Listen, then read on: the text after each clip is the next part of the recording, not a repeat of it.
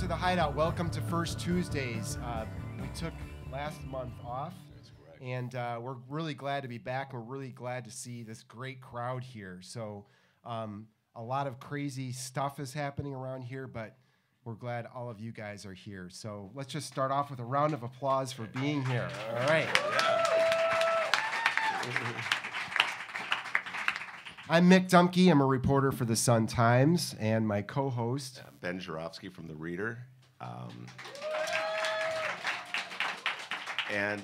Before we bring our outstanding guests, well, they're already up here, so before we allow them to speak, I just want to let you know that Mick and I were very busy in the month that we took off from the Hideout, building a website, which is still under construction. I think that the Paul basketball arena will be built before our website is finished. But at least we won't waste any TIF money on it. So the website is called, what's it called, Mick? Do you remember the website? First Tuesday. That's really, but I won't make you answer that. It's firsttuesdayschicago.com. Yes. So if you go there as we speak, you'll see like a website under there is construction. something there. There is something there. It's and like a few of our own old shows, which we'd like to think are still very fresh. So please check it out, and hopefully we'll get our act together and keep adding more stuff. We had the last time we were here, we had a great conversation, or at least a very interesting conversation with Steve Brown, who is the longtime spokesman for House Speaker Michael Madigan, and Natasha Korecki, former colleague of Carol's and briefly of mine, who now writes for Politico, and that was a lot of fun. So I'm talking about it, but it's not actually on the site yet. And one day soon. I won't blame Ben for the fact that we wanted him to get it up today, but he can turn around and blame me because I was supposed to get the thing on YouTube, whatever, et cetera, et cetera. It's in the It'll works. be up there, so please keep checking that out and keep checking back. And don't be alarmed if you start getting emails from us. I think my sister has in the past collected some of your email addresses. That's my sister, the one waving, otherwise known as Kat. And she may be passing this around. If you're interested in coming back or getting updates, we actually do intend to get our act together here, so we'll be sending out a newsletter and other information along the way. We promise not to solicit any campaign contributions for any of Bruce Rauner's funds with your email address, so don't worry about that. All right, Ben, any other housekeeping stuff before we get to the let's get fun? right to it. We got two outstanding guests. That's right. All right, and let's, Tim, somewhere in there, I think Tim introduced them briefly, but let's formally introduce them again. At the far end of the table, on the far left, although not saying that's your politics, Marianne, but Marianne Ahern, the longtime political reporter for NBC5, is here for her second appearance with us.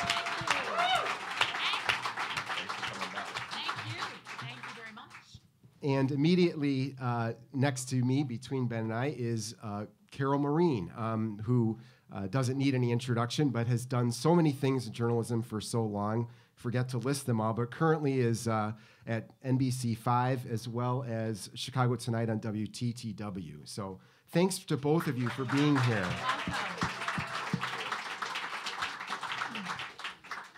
Before we start talking about all the goings-on and what they mean and all that fun stuff, we like to sort of, even though people know you guys, very recognizable, you're public figures, people out here rely on you to stay informed, we also like to tell them a little bit, or ask you to tell them a little bit about who you are, why you're still doing this. And Marianne, we took you through this. We asked you to go through this before, but for folks who weren't here, how did you end up not up here necessarily, but how did you end up doing what you're doing? Well, I actually have Carol to thank for being in Chicago. But so I first started out as a high school English teacher. Was here in Chicago, 2 different high schools. Yay, hey. Gordon Tech in the city, and then New Trier. And decided that I really wanted to go after my goal of being a journalist. Went to Northwestern and trying to speed up this story, but Peoria to Atlanta. While I was in Atlanta, covering the 1988 campaign, ran into one Carol Marin on the campaign trail, and I said, I want to work with you. I'm going to send you my tape. And believe it or not, that did get the ball rolling. I ran into her on a story, and several months later, I ran into Paul Hogan, a former reporter at NBC, and when the two of them mentioned to the news director, it didn't happen right like that, but it took almost a year. But thankfully, Thelma and Louise were together. Now who actually coined the? Because I think each of you have referred to your collective entity as Thelma and Louise. Robert Gibbs, Barack Obama's first press secretary, at the convention where Obama was accepting the nomination for the first time.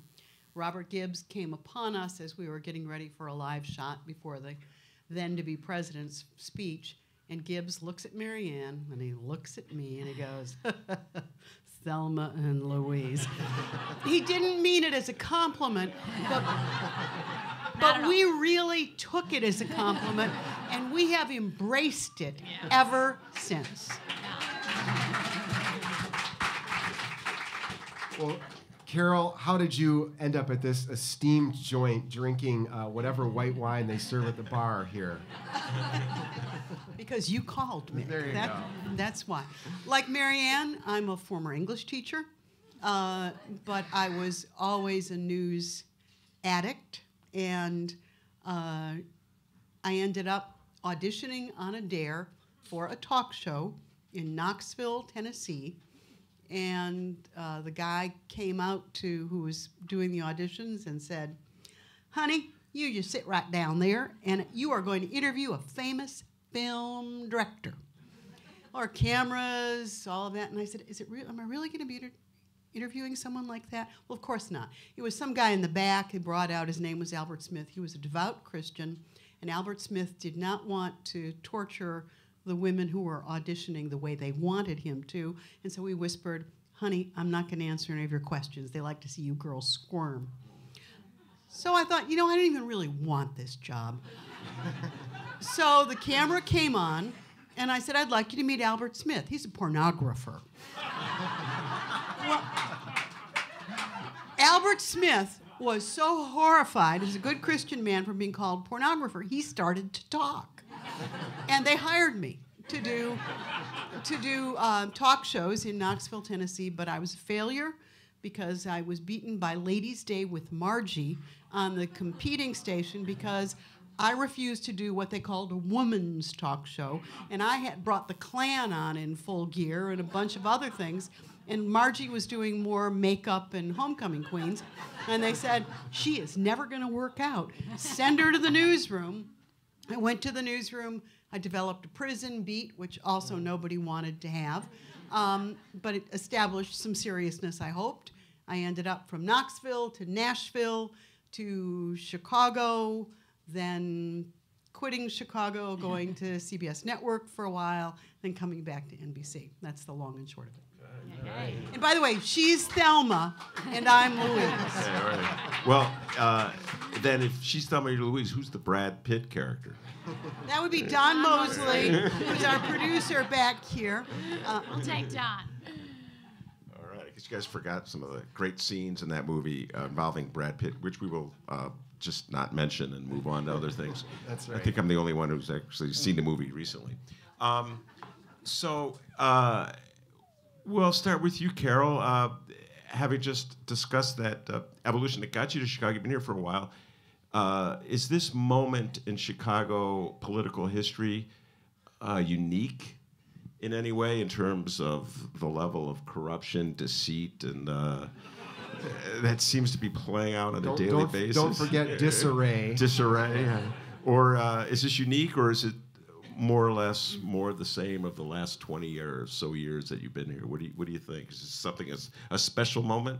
First of all, can I just thank the mayor for being here tonight? No, I was teasing.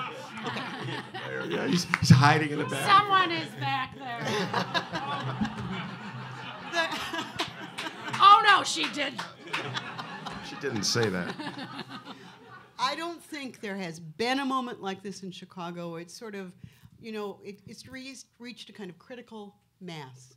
I mean, Marianne and I have seen a lot of things over time, going from, you weren't here for Jane Byrne's election, but Jane Byrne, Harold Washington, scandals, John Burge, all the combustible moments of politics, and then corruption and police issues, but never like this. And today, when you open up the newspaper and see that you're dealing with questions that the mayor's being asked to answer, the police department, the corporation council, the independent police authority, the state's attorney's office, I think this is a kind of critical mass moment.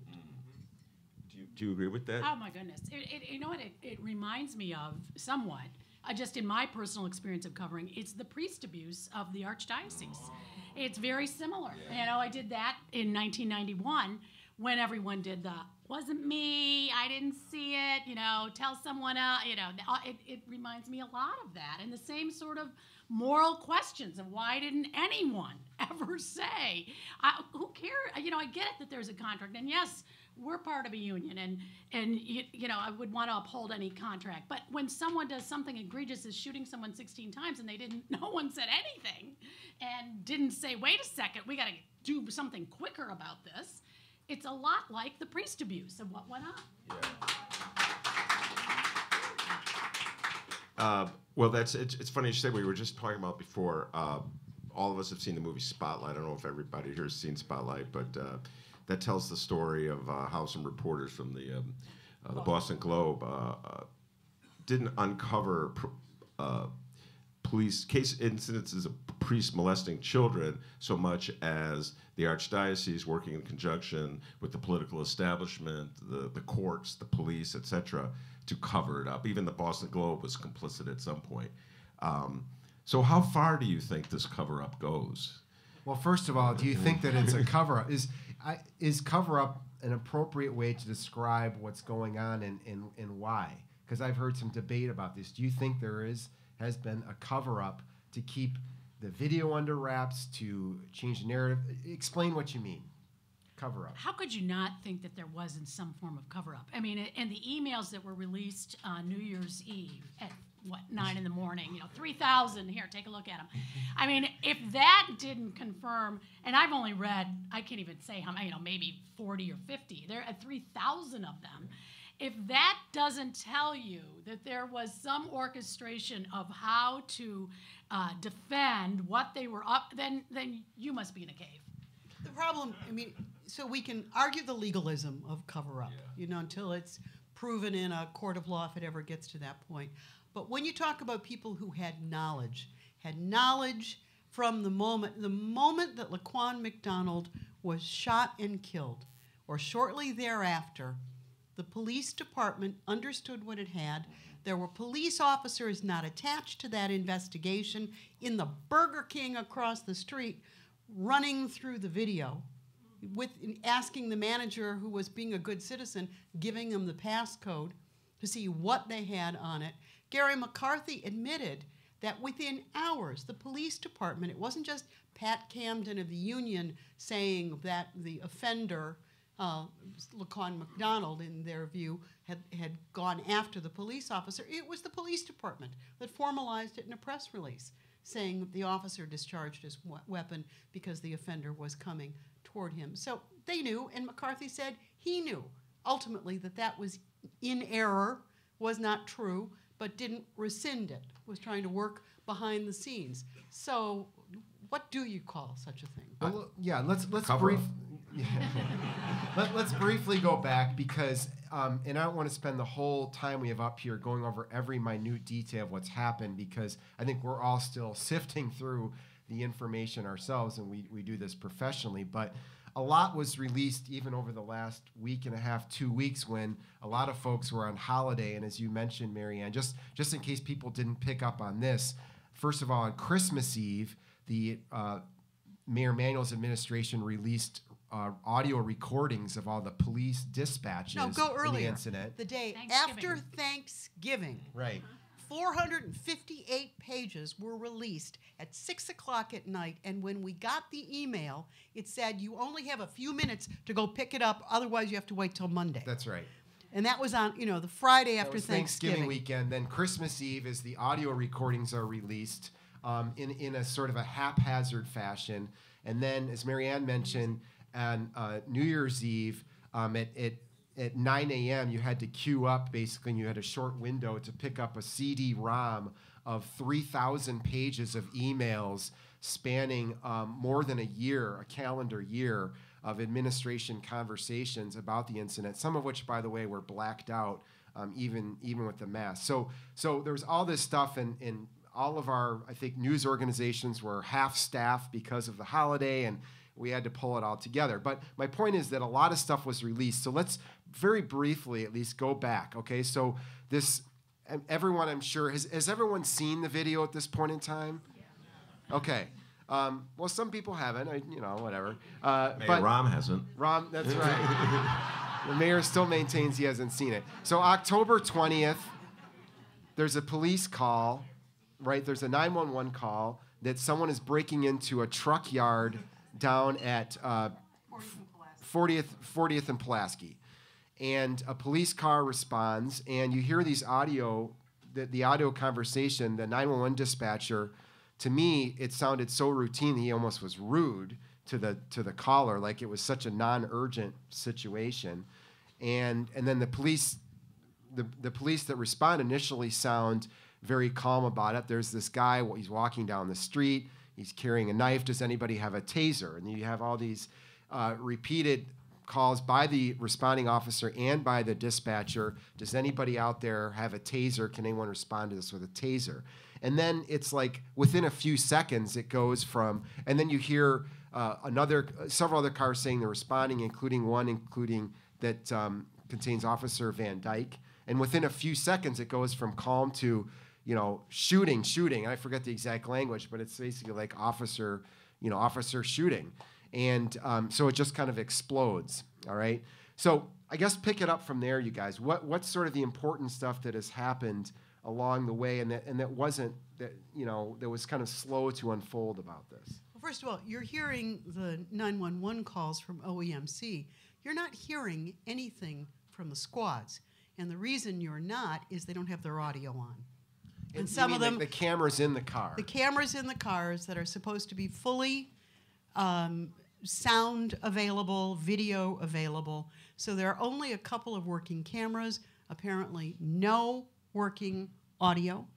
And that's not how it's supposed to be in the regulations, and those cameras are equipped to do those kinds of things. And so Laquan McDonald, all the officers, except for one, exhibit restraint.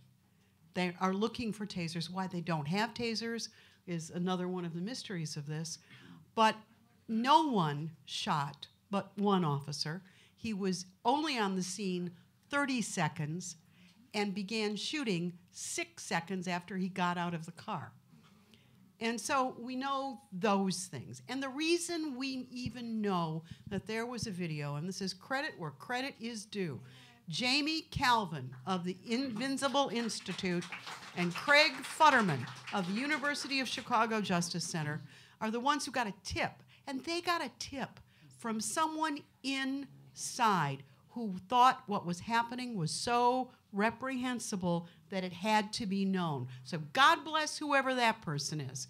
And so because of their work, they begin to ask questions. City Hall knows easily that those questions are being asked in November, December. Jamie Calvin has an article in Slate in February. So this thing is rolling. Which is what time frame? Before the mayor's election. Yeah. That's right. So in the mayor's election is ramping up in October. It's already contentious. It goes to a runoff. We don't know formally about the settlement, the $5 million settlement without a lawsuit ever being filed until just days after the runoff decides the election in favor of the mayor, and Steve Patton, the Corporation Counsel, goes to the Finance Committee of City Council and says, we need you to approve $5 million in a settlement. There's a video. The video will show that the officer shot and that the young man did not lunge at him. That he was, in fact, walking away from the officer at the time of the... Yeah, so in other words, that's why... that goes back to the original point, which, of course, is that what we see in the video refutes the official explanation for what happened. So the mayor and his chief advisors had to have known that as soon as, give him the benefit of the doubt, as soon as mid-November. Well, the police chief knew. The superintendent of police knew. Okay, well, he would be constitute a chief advisor to the mayor. Within hours. But here's something, and there is an argument in police training for this. When someone has a knife, the argument is within 20 to 25 feet, someone with a knife can take it and throw it. And if their aim is good enough, they can get you. And so the argument is you have to disarm. Well, we're telling you what's in the police training and We're what telling- police so in any rules case, allow. Okay.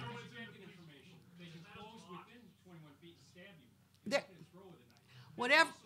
Okay. Okay, well, Stab you within 20 feet. The point is that, as we understand it, that basically, if a police shooting, first of all, there is wide latitude under both Chicago Police Department rules and court rulings up to the U.S. Supreme Court that give officers, a lot of room to use deadly force if they need to. And we don't have to like it, but that is the fact. Carol, But let me finish just your add point. that so even if one accepted that, if you do, fine. If you don't, fine. But you're welcome. The fact is that 16 shots would seem to do more than disable someone.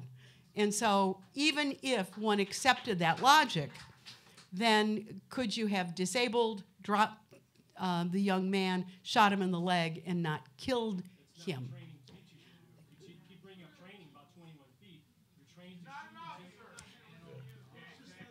That's okay. I think a valid point is being raised here because you're taught that if you have to fire a gun in a deadly situation, then you don't aim for the kneecaps. You only fire the gun is if there's a life or death situation, a threat, and you have to fell the person. Basically, that is what the training is in a nutshell. And you're not supposed to fire otherwise. And if you do, you have to make sure that it counts. Frankly. That's essentially what the training says. Now, I've talked to several police officers who said to me, if he'd been shot twice, we wouldn't be here talking about that. What do you guys think about that? I agree. I totally agree. If you had been shot twice, maybe even 3, we wouldn't have been here. But that the whole bottom line is we're here because of the 16 shots. And because there was the cover, that no one said anything. It could have been used as a teachable moment. It could have been used as the mayor saying, oh my goodness, this is not going to work. We're not going to have someone in our department like this and, come at me later with a suit for firing him before just cause. But guess what? We got to deal with this. But guess what was going on at the time? Ferguson. What other cities? But, those things were on his mind. Baltimore. They were on his mind. They had to be. They weren't just on his mind. They were on a lot of city leaders' minds. And you have to wonder if perhaps they were thinking, we can't really deal with this right now. And who knows what might happen. And, oh my goodness, my election's coming up in February. Yeah. Well, first of all, I think we're here. I mean, literally, we'd be here anyway if. But. You would. Yeah, we would be. I don't know if you guys would be here. But I think this is an issue, not because of the 16 bullets so much as the fact that it was videotaped. And so, again, we could see that the official explanation of what happened did not match what we saw. So now we're in a position where we have to ask our mayor, well, why didn't you tell us that the official explanation did not match what is on the video? And the mayor's response, seems to be a work in progress, depending on when you talk to him. But as near as I can tell, it's that I didn't want to, this is what it's evolved into, I think, right? My agreement up to the latest, if anything's changed, that I didn't want to interrupt an investigation. Is that the official response? What he said is he was following the procedures that have always been followed. Do you think that wasn't true? Do you think he was doing anything different from what has been done with police shootings in the past? Forget about police shootings. Go to John Burge. Go way back and say, if there had been videotape in John Burge's era, and that was years, of activity, that would be an entirely different story. But we didn't see black suspects in Area 2. And was there a code of silence? There was.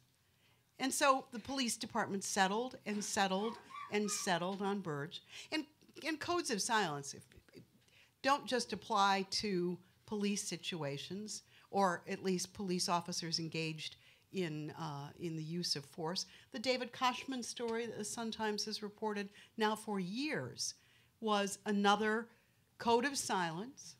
It was another cover-up, and it was a protected class. It was a clouded class. This is Mayor Daley's nephew, R.J. Van Ecko, who, drunk on Rush Street, encountering a bunch of kids from Mount Prospect. They got into an altercation. It was one punch. David Koshman fell to the ground. There's no question, I don't think, that anyone intended to kill anyone, but somebody got killed. And that was covered over, stories changed, documents disappeared, files gone in the state's attorney's office. That was another kind of thing. And this was not to protect a police officer. No. This was to protect the nephew of the mayor. And these were police officers protecting the nephew of the mayor, or their jobs, or whatever they felt they needed to protect. And that probably was done without necessarily an order. That was regular business. Yeah, well, see, now, okay, here's the difference, Kochman versus this case. This case has led us into the mayor's office. This case is moved, it's like the Watergate, I'm also old, I'm probably the only guy in the room. Watergate, remember Watergate, what the president knew when he knew it. This has actually led into the mayor's office to determine, as you were suggesting, did he conceal important evidence because he wanted the issue not to clutter his reelection campaign? Do you think the mayor buried evidence in order to keep it buried and hidden for the election? I don't know. I don't know. And I think one of the jobs of a reporter is until you know, you don't know. Did people around the mayor know that this was a problem case? I think the emails demonstrate that they do. And we've been reporting on those emails since May. Do they have an awareness of it? Yes. Do they also have an awareness of Ferguson and some of the other events that are lighting up this country in terms of police and usually black citizens? Yes. And if you are the mayor of a city, do you want to keep the lid on any sort of violence? You do. So I'm not going to say that I know until I do, but I think the questions that we continue to raise about this, is your car okay? It's about to be towed. Oh, no. Did you stop them? Yeah. Okay. Oh, that's clout. That's clout. Did you know them? That's why they were towing me. Was the mayor involved? As I told you, they like to follow me. I do think we have to be judicious about this, and keep piecing it together. It's peeling the onion. That's what we're doing. That's what we'll keep doing. Do you think that the mayor has successfully thrown a roadblock in front of the media by dumping all those emails? What was it? 9 a.m. on the New Year's Eve? At least it was 9 a.m. No, Yeah. not at all. Okay. I think and the national media is really having a great heyday with him. Oh my goodness, they have been saving, waiting for this moment. Some of these folks must have had a diary on the guy for a while. The New Yorker piece, the Washington Post. They've just been waiting for this one. But no, not at all. I think, in fact, that the media feels more, bold, kind of like, aha, see, we knew it. Yeah. It's that whole thing of transparency, the idea of dumping it the day after Thanksgiving, Christmas Eve, New Year's Eve. that's so transparent in itself. I mean, you know, the hope that nobody's home to receive the, you know, the box of documents. Yeah, I nobody mean, paying attention. if we don't report on it this day, we will go through it for tomorrow. Well, I can't say that no one saw our story about the audio calls that came out on Christmas Day, because we had people calling to complain that we put the story in the paper and said, "This is Christmas. What are you doing putting that out there?" Oh my goodness. So, hey, and I don't think they were all from Rom either, all the calls. The other thing on the national media front, in some ways you have to give his staff credit, because they sensed the importance of keeping the national media in their corner. If everyone remembers, in the early days of when Rom first came into office, you know, there was a column in the New York Times like every other week about how great he was doing. Thomas Friedman, your good friend David Brooks. Ben doesn't like David Brooks. That's a joke. You know, they're all sort of just raving about how great Rom was doing, and we're like, he's been in there for 3 weeks. How can you do so? The national coverage of Rom as mayor was embarrassing, in my humble opinion. And then there was a moment where the national media, speaking collectively, sort of became aware that people in Chicago didn't like Rom as much as they did. And I think that was sometime after he had closed 50 schools with with that horrendous process he had that was doctored to make it seem like it was fair. So then, I don't know, it seems as though now it's payback time for having... Right, and in these emails that were, again, dumped on New Year's Eve, you see over and over again his aides obsessing over all the media coverage, but in particular, when it's the New Yorker, when it's the New York Times, they are really freaking out, you know. Well, and then enlisting their old Clinton buddies to be surrogates. That's right. To speak to the national media, to give out, their side of the story, yeah. And then even at one point in one of the emails, Adam Collins with the mayor's office, why does the New York Times care? Why are they asking? Yeah. Gee, how could you think at this point that everyone, come on, it's not just a little Mayberry here. A lot of people care. Yeah. Well, one guy who's happy about all this, even though he says he's been crying about it, is our governor, I believe, who hasn't missed that many opportunities to sort of I think yesterday expressed his disappointment, right? Wonder what your take on the governor and him weighing in on this. I mean, obviously it seems like crocodile tears. He literally said the one time that he was crying. Didn't he say he was crying for Laquan McDonald? Yeah. And then he was crying for the police. Yeah, he was too, crying for everybody. Argentina, the whole bit. I don't know what I believe about this, though. Because Bruce Rauner and Rahm Emanuel have been friends. Bruce Rauner helped Rahm Emanuel become very wealthy. The two of them, I think, may not agree on certain kinds of economic policies or other kinds of policies, but I do think that they have a certain mindset that merges. And so I always wonder in the theater of politics if sometimes people pretend not to like each other rather than honestly don't like each other anymore. So, the jury's out for me on whether, the bromance is over and they're not friends. I just kind of want to wait. Well, do you have any theories on this, Rahm and Robert? Right now it's survival of the fittest, and so why not? That he wants to look as if, the governor wants to look as if, my moment to go after him, And yet, I totally agree with Carol. I think it's rather, timely, but I still think the two end up in Montana on another vacation together. See, nobody believes, this is where we've come in Chicago, nobody believes anything that officials say. Like the man said he cried, okay? Nobody believes he cried. Nobody believes that Rahm didn't look at the video. I mean, nobody believes anything. I have to say that the Rauner thing is an unusual flip. I was talking to Mick about this earlier today. I can't recall in the last 20 years or so that a prominent Republican official in the state, or anywhere, but let's stick with the state, has sided, if you will, on a matter of a police shooting with the black community, as opposed to with the police. And so, like, the political dynamics of that, I'm just still absorbing. You know, like, what does this mean? Is this part of Rauner's attempt to try to, like, get Ken Duncan reelected as state rep? And you know what I mean? Ken Duncan is the Democrat who voted with Rauner. You know, I guess some people in this audience know who he is, and he's been on this stage, by the way.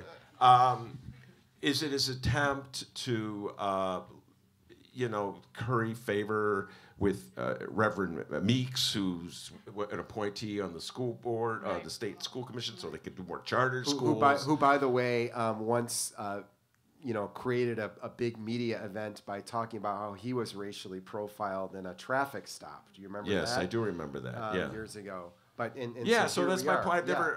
It's like an interesting dynamic, you know. So is he trying to peel Democratic voters away from the Democrats? I mean, there's only one word, Mike, or two words, Mike Madigan. So whatever the objective here, it is to separate Mike Madigan from the solution that the governor thinks is the best solution, which is his solution.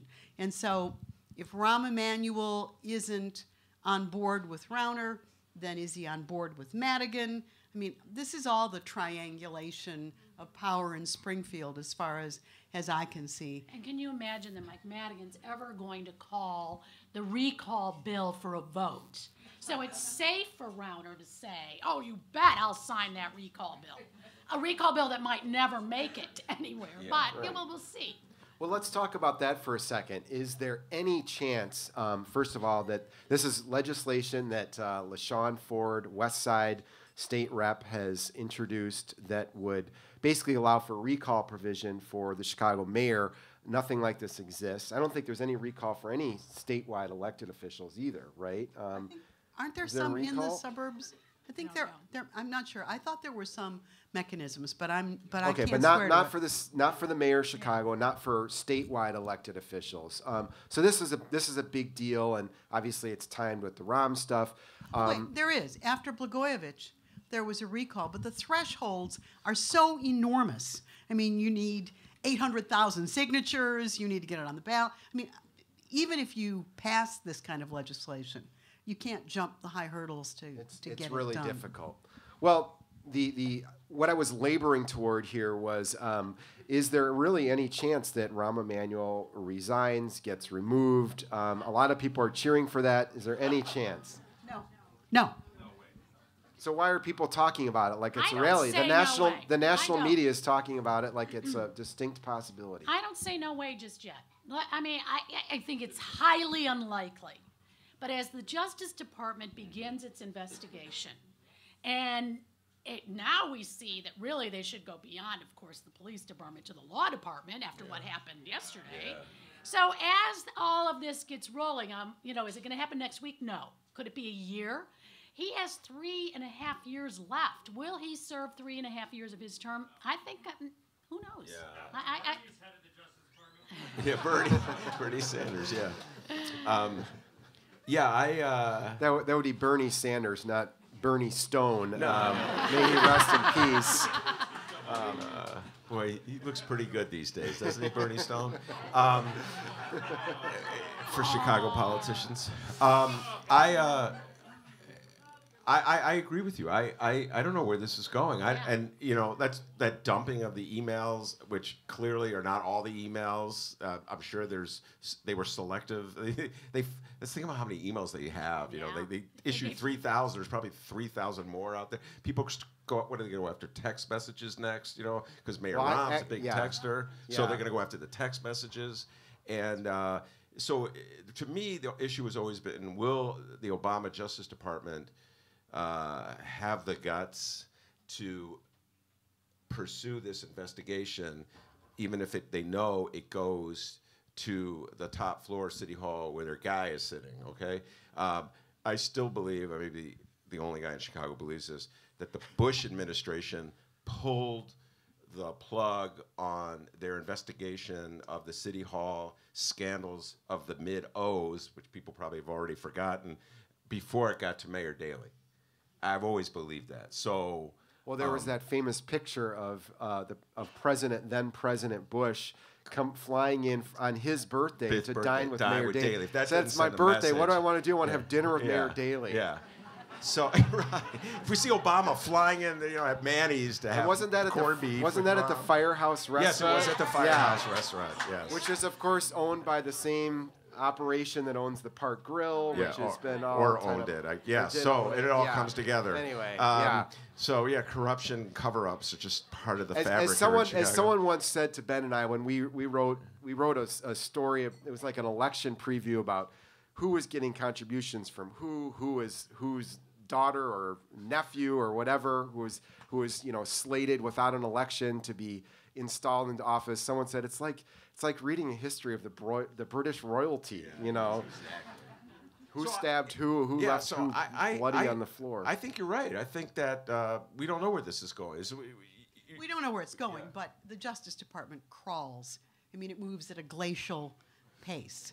And, and we've always known that as well. And also, you're going to have to really nail it down in a way that has been very hard. Go to Burge, go to Koshman, go to any number of scandals, and you still haven't gotten into the mayor's office. So there is a kind of series of firewalls and plausible deniability that can get in your way on these things. Well, Thelma and Louise, now that I have you here, you kind of segued into one of my favorite topics. We, as a citizenry, pretty much knew all of this before the election. And I'm surprised people are cheering, because people get mad at me when I say this. And yet the citizens of Chicago thought it was in their best interest to re-elect Rahm, just like they re-elected Mayor Daley all those times. So, what am I going to ask you? Is there anything left for Ben to live for? Yeah, that's really what the question is. Why do I keep doing this? Do you think that the public really has turned the corner now? Like they're truly outraged, or do you think that absent of a federal prosecution, absent of indicting Rahm, or even with indicting Rahm, they would still reelect him? Well, let's remember Rod Blagojevich was indicted, and people clustered around the federal building to cheer him as he walked in and out. Yeah. I watched it every day. And Rod Blagojevich, let's remember, got reelected during a federal investigation. I used to work in Tennessee, where one of my favorite politicians was Tommy Burnett, the Plateau in Crossville, Tennessee. Tommy got reelected when he was in prison. So we're actually at a higher standard here in Chicago. So, this stuff happens. Yeah. So, what are you saying? Well, what about, we want to open up the questions here in a minute, but what about seemingly lower hanging fruit and certainly more immediate is the election for state's attorney? And Anita Alvarez activists have been out there. Yeah, I really deflated the room with just the mere mention of her name. But a lot of activists have been saying, there were 3 targets. They got rid of Gary McCarthy, Anita, and Rahm are next. So will this actually turn into a difference at the polls? Is she going to get ousted? And I ask this because, my colleagues and I talk, and we still think there's a path to victory for Anita Alvarez. With three on the ballot. Yeah. There is a path to victory. I would not counter out. I do think there will be a significant turnout in black wards. And she's lost a lot of important Hispanic support. And so could she lose? Absolutely she could.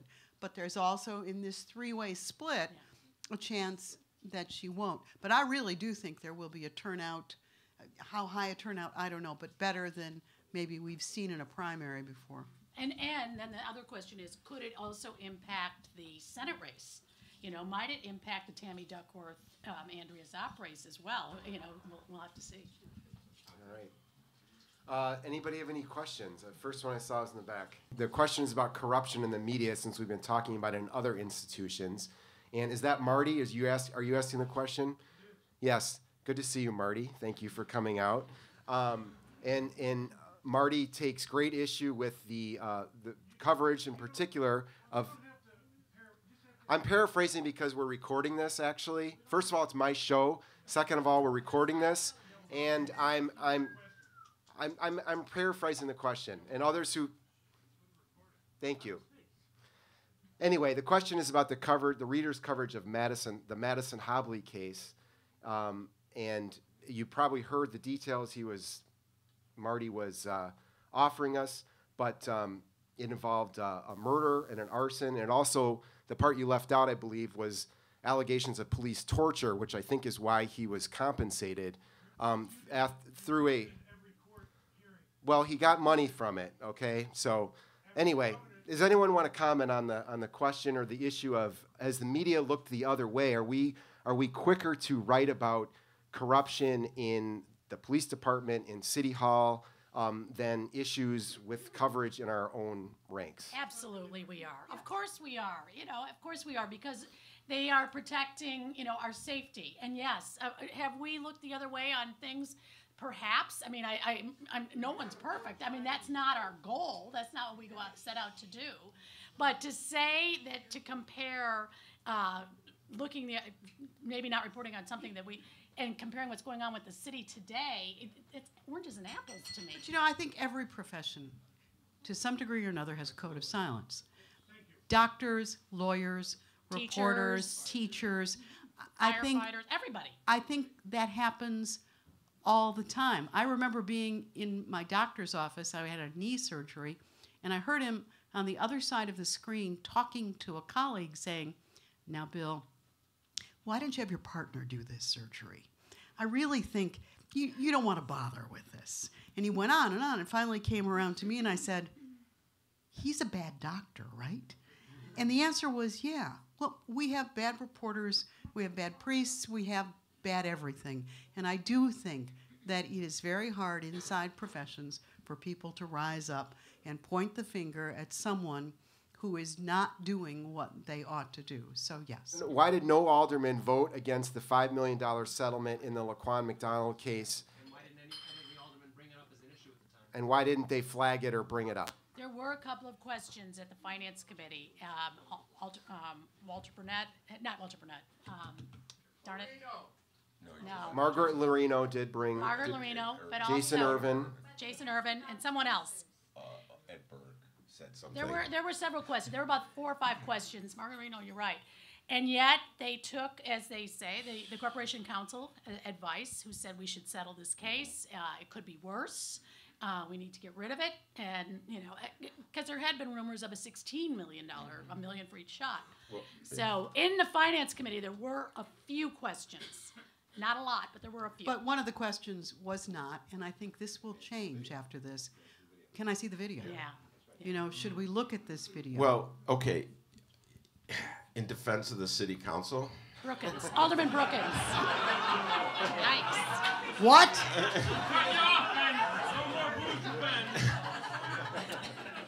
Words I've been waiting to say all night.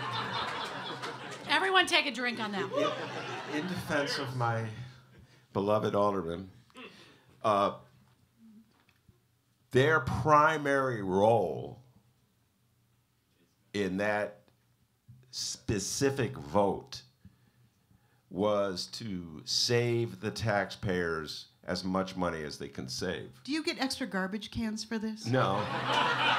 I'm lucky if I get any garbage cans. So they came to tow your car tonight. Whoever yelled that other point out there, which how much have they saved us ultimately? Ultimately, you could argue that routinely approving settlements in these kinds of cases doesn't act as the kind of deterrent you need to stop these kinds of cases so we don't have to do future payouts. You could make that argument. But in that particular moment, the issue before them was, is this the cheapest way we can get out of this horrendous situation? And their lawyer that's what Steve Patton is, effectively their Yes, lawyer, right. told them, trust me, Take it. in so many words, if you see this tape, you'll know that it's going to cost us a lot more money. And so, in defense of the city council, they just went along with it. Kind of like a parking meter deal. That's quite a market meter deal. Well, no. I cannot allow that one to pass. The parking meter deal, if you spend any time looking at it, would be obviously an incident where the city of Chicago was losing billions of dollars on a crummy deal. This was one where ostensibly we were saving millions of dollars on the deal. So one was, yes, they're the same in that they just blindly did what they were told. Actually, the parking meter deal, they had more dissent. There were 5 people voting. There were five 5 people voted against It's sort it. of a Billy gold standard. Ocasio. Yeah. Gold standard. 5 no votes. 5 no votes on a horrendous deal.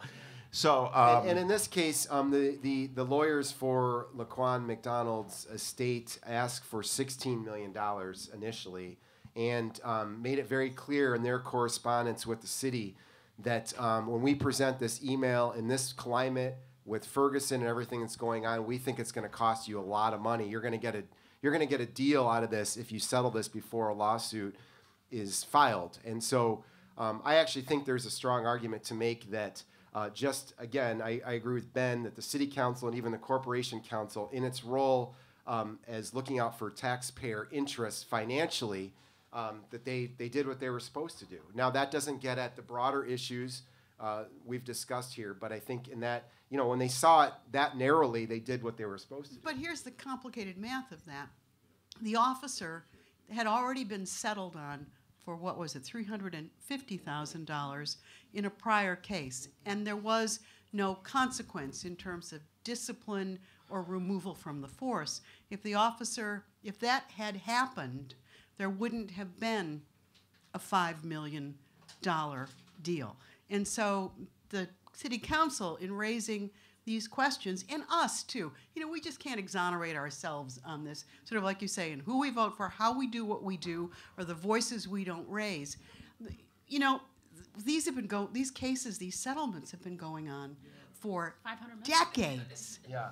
And I think- there I think hasn't been a hue and cry of any size. Right. Sorry to interrupt, but I think that we have all treated this as sort of, this is the way that the wheel turns, and I think those of us who've seen these every month, there's settlements. We look at them and just say, well, that's kind of a cost of doing business, and you kind of move on. One thing I think that for those of you who haven't seen Spotlight, one thing I think that a lot of journalists like about the movie is the fact that it doesn't exonerate the press, and it looks at sort of what I would call the soft corruption of the media, which is turning the other way and allowing things to be brushed under the rug and deciding, well, that's not really a story because that's just the way that it works.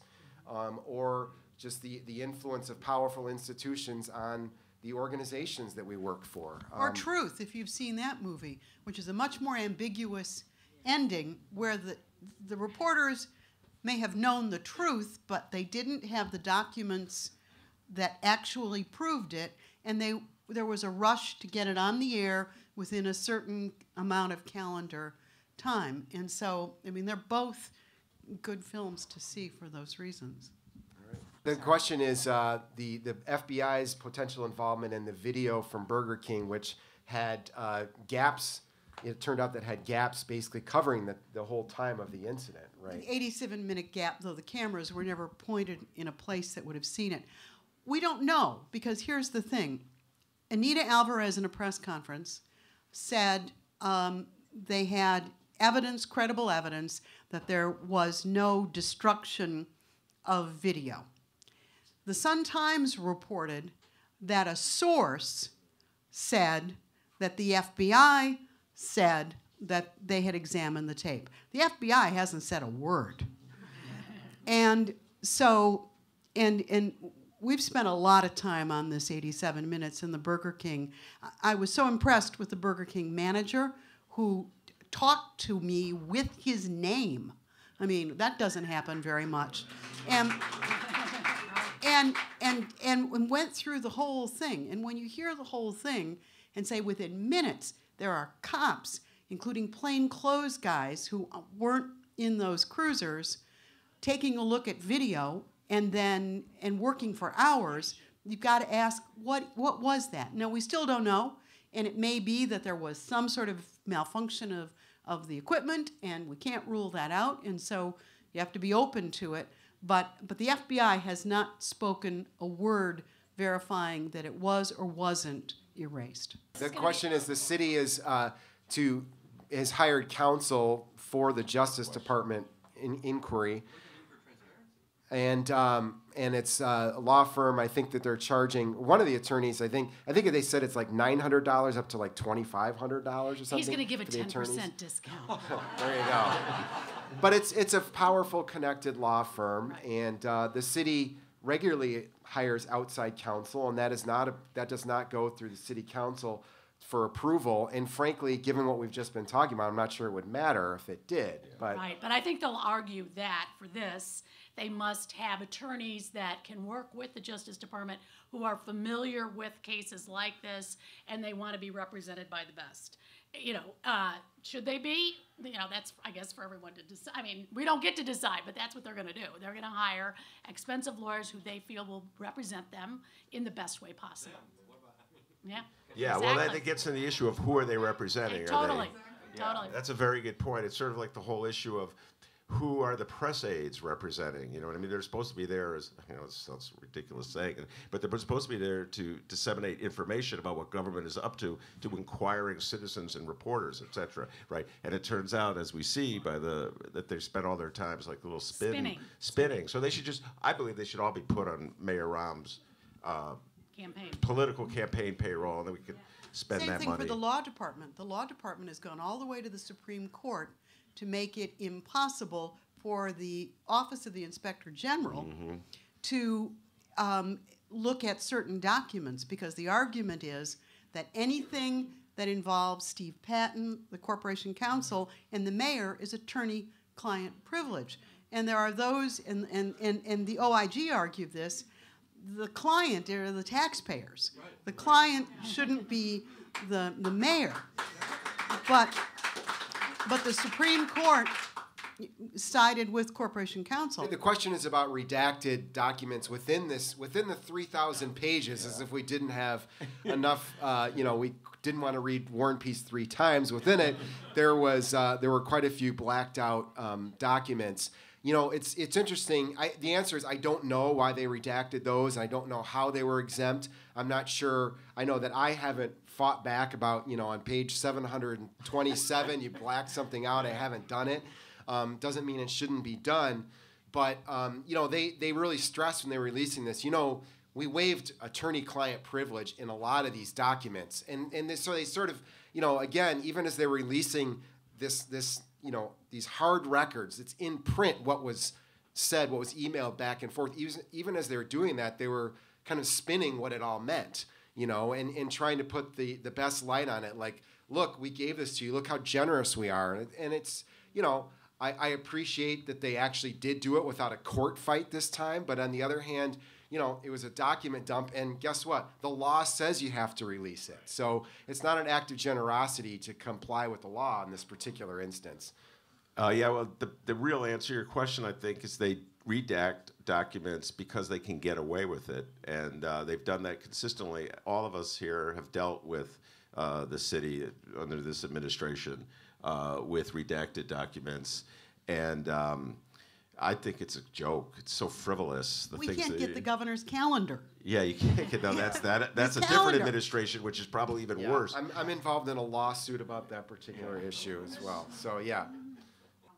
Has the media in this town turned a corner, and why didn't more people look at or do follow-ups on, respond to the Guardian's reporting on Holman Square, which among other things, alleged basically that people were illegally detained there for long periods of time at this West Side facility? Anybody care to? Yeah, care to weigh in? it does seem as if folks now have a new sense of purpose of, okay, what else can we find? And Home and Square has clearly been out there for us to take a deeper look at. And so I would hope that that is the case. Carol, maybe I don't know what else you would want to weigh in. I think one of the problems with the Guardian piece was replicating it, and they called it a black ops site. And it ended up taking it to a place that I think there was some concern about taking it at face value without doing the same sort of reporting. Just the way a lot of people don't pick up stories that we do because they don't have our documents or they don't have whatever. So, but there was more coverage of it than just a little, maybe not a lot. But, you know, the media, I'll tell you, the media to me doesn't mean much. I mean, the media is not collective. It doesn't move in some sort of single direction. There have always been so many different places to find information, but not necessarily all collaborated, not all on the nightly news. And so I do think we wax and wane. I don't think there's a question about that. I also think that in terms of fighting the fights that Ben's talking about on FOIAs, you need lawyers. A lot of these operations have been very cut back. The newspapers have, TV has, so you got to go into court to do those things or get someone to do it pro bono. But do I think there's always a sense of outrage and interest among parts of the media? I do. Is it enough to be satisfying every day? No. Let me ask you guys a question that's related to that. Do you think that in this new era, the new energy, the new focus the media has in Chicago and nationally, I think too, are we going the other direction? Are we, is every sort of mistake and misdeed by the police department or by extension City Hall being elevated to a much larger a much larger story than it otherwise would be or than it potentially deserves? Do you guys worry about that or think about that at all? There could be that. I mean, of course, the pendulum swings both ways. But if you also, I hate to keep going back to those emails, but if you ever thought for half a second that perhaps we were being a little too tough on the mayor, no. I mean, the emails are such proof of the orchestration, the control. It isn't so much the police department's being run by the fifth floor. Yeah. The law department is being run by the fifth everything. IPRA is being run by the fifth floor. So keep at it. There's no way to say, oh, let's back off. The poor mayor's had a tough couple of months. No. On the other hand, there's this. In the course of the Laquan McDonald thing, a lot of us were tapped to go talk to the cables. And so I'd be on some cable show or another. And it would be, when are the riots going to begin? And you go, honey, we're hoping there aren't any riots. But it's one of those things where I do think small things become magnified, like Donald Trump. In terms of they'll stay on for hours on something that's outrageous. And I think all of us have to guard about the sort of hyperbole or the focus to the exclusion of other things that need to be looked at. And so I do think sometimes we lose a sense of proportionality. In this case, I do think that you can't stop looking at what's happened with Laquan McDonald and all the other cases and all the emails and the emails we have not yet seen. Yeah. Are all police officers being grouped together in the reporting that's happening here? Is it a sort of like the police are the bad guys narrative that's going on? Or is that a concern that we're all participating in that kind of a narrative? There is a concern, but here's the other piece of this, and we all have friends who are police officers, and we know the kind of angst that they go through. There are a lot of stories about hero police officers, hero firefighters, people who've done the right thing. And so I think that there is a danger in grouping them. We have to remember that Jamie Calvin and Craig Futterman got tipped from somebody inside, not outside. And so we have to always remember that piece of it, too. But sure, there's always a danger of being too generic. That's the perfect word, the generic. I feel that we have to be really cautious about heading down the path with police that the media and a lot of people did with teachers. And the narrative that was pushed throughout the O's was that the fault with education in basically big cities or throughout the whole country was bad teachers. And if we can only get rid of bad teachers, then miraculously kids from the poorest neighborhood would be scoring as well as kids from Mayor Rahm's class at New Trier. And I thought that was really unfair, and I thought it was inaccurate, and I thought it enabled the charterization movement to come full force, and our politicians are still saying that. So police have been exempt from that kind of rhetoric. We don't hear about privatizing the police force. We haven't heard any suggestions from anybody saying let's create charter police stations. Although maybe Rauner is thinking that, and as we speak, he can make some money on that one, huh, Bruce? But don't you think we demonize everybody? Doctors are greedy, lawyers are crooks, politicians are all bad. The media is terrible. Media's liberal. Liberal, yeah. You know, liberal media. Oh my God, that's but I the mean, biggest joke. we do that. No, your point's well taken. But I would say that as reporters, we should try very hard to avoid saying doctors are greedy or whatever. Some of my best friends are doctors. So, no, I think that we have to watch out for that with police as well. We don't head down that road and try to, paint all cops that way. But you got to crack this situation. We can't we can't allow this to continue. How many millions did you say it was? 500. Yeah. So. Yeah. All right, one more question. The role of the media in the way various groups are portrayed, Black Lives Matter, and victims, I would say, of the criminal, participants in or victims of the criminal justice system are usually dismissed as thugs, whereas Maryland's saying these separatists or militia group, whatever they are, these are the terms being thrown around in Oregon, are not. Those are the terms we're using, right? They're very different, Right. described very differently. Any thoughts on this? Multiple. Multiple. I don't agree that all black people are characterized in the media as thugs or terrorists.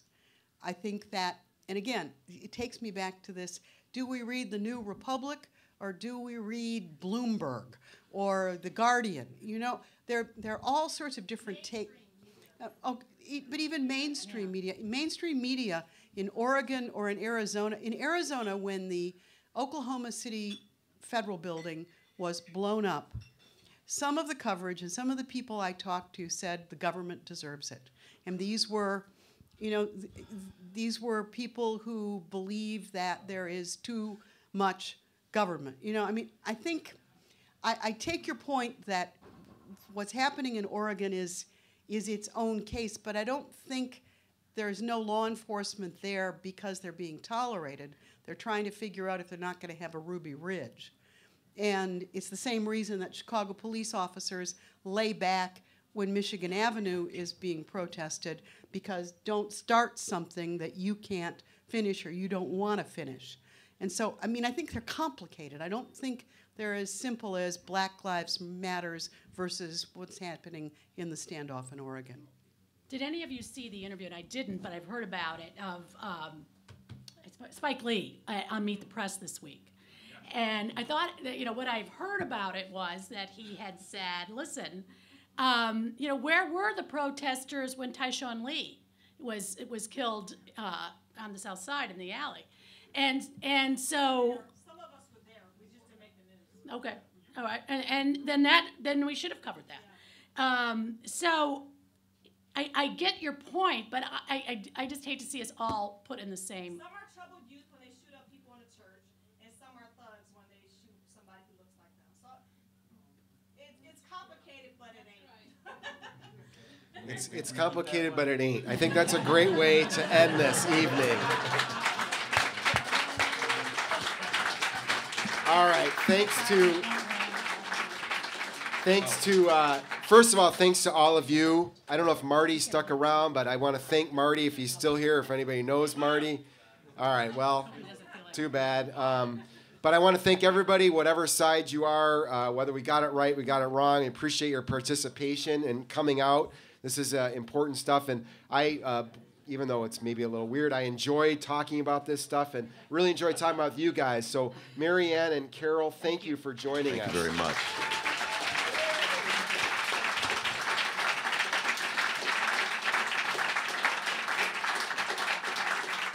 And to everybody else, I hope we see you guys next month. We'll be here on the first Tuesday of, what is that? February. Yeah. All right. Thanks, guys. Have a good night.